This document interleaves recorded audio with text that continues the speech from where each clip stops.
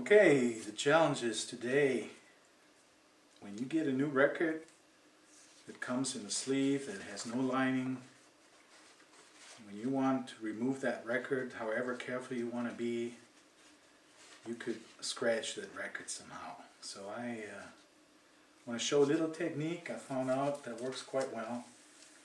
How to get this record out without any scratches. And I'm using these inner sleeves. These are the Nagaoka number 102 rice paper sleeves you can buy. I quite like those. And you use a new one, of course. You want it to not to get the record extra dirty.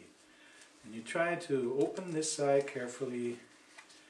You try to slide in this rice paper sleeve in it. It's especially easily when you have a hole here, because you can then just grab this and make sure it slides in nicely. One side of the record, a little practice goes quite easily. Okay, you turn this around.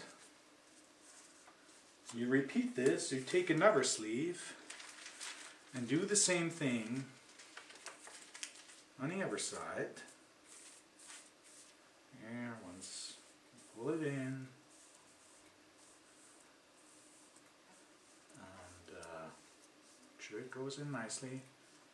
And now the record touches this rice paper sleeve on both sides, and now you can just let it slide out without ever touching the paper, and you're not causing any scratches to the record. Hopefully the record doesn't have any scratches to begin with, but they won't be from pulling it out.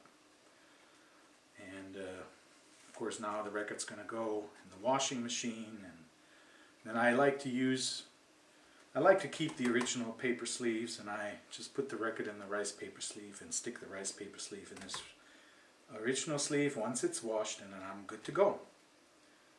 So maybe this little tip could be helpful for some of you vinyl lovers out there, and just thought I'd show that.